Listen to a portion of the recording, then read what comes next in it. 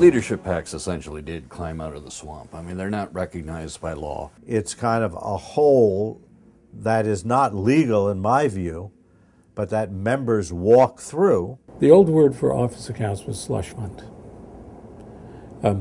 And while this is not the dominant use of leadership PACs, some of it, for some of the members, clearly is being used as a slush fund.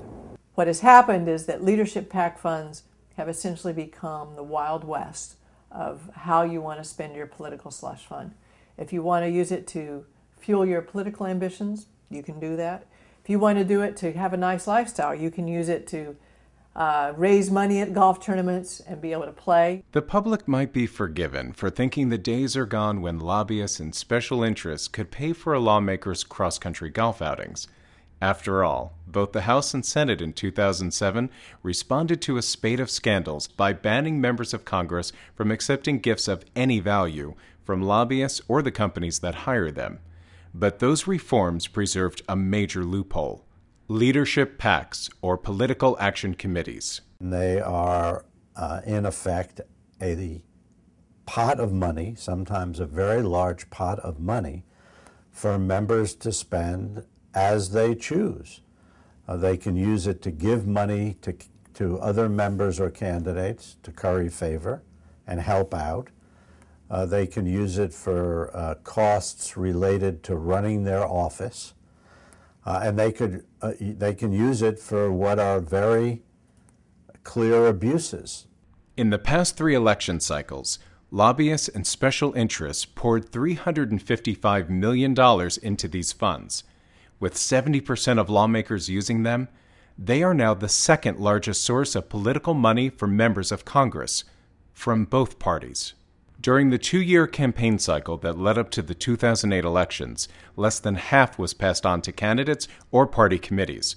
The rest paid for entertainment, administrative costs, fundraising, and other categories that are so vague that it's impossible to know for sure how the money was spent. The leadership PAC vehicle allows you to provide substantially more money to a member of Congress. And if you're a lobbyist or a special interest group and you're looking for a relationship and influence with the member of Congress, this has greatly increased the amount of money that you can provide to a member of Congress in ways, frankly, that are not authorized by the statute. There is no doubt that lobbyists are using leadership PACs to buy access to power. Georgia Senator Saxby Chambliss is the top Republican on the Armed Services Committee. During the last election cycle, defense lobbyist James Irvin put $30,000 into Chambliss's leadership PAC. Lockheed Martin put in $51,800, and General Dynamics added $15,000. And Irvin, a longtime Chambliss supporter, is clear about what those contributions can be used for. As he told ProPublica, "I think that it's more than appropriate for Senator Chambliss to do whatever he wants with the leadership PAC money." The Federal Election Commission, or FEC, which enforces federal campaign finance laws, has no rule against politicians using the money for personal purposes. Instead, the FEC is primarily concerned with enforcing rules that restrict the amount of leadership PAC money lawmakers may use for their own campaigns. The FEC plays almost no role when it comes to leadership PACs. They've declared that as long as a leadership PAC doesn't spend the money on behalf of the campaign, then it's no longer their business. So then that leaves it up to the ethics rules of the Senate and the House, and they tend to be exceedingly lax. I think there's kind of a feeling of nonchalance about the leadership PACs, partly because it's a recognition that it will be very difficult to change. Members love their leadership PACs because it is their political slush fund. So trying to find a way to have them give it up is very difficult.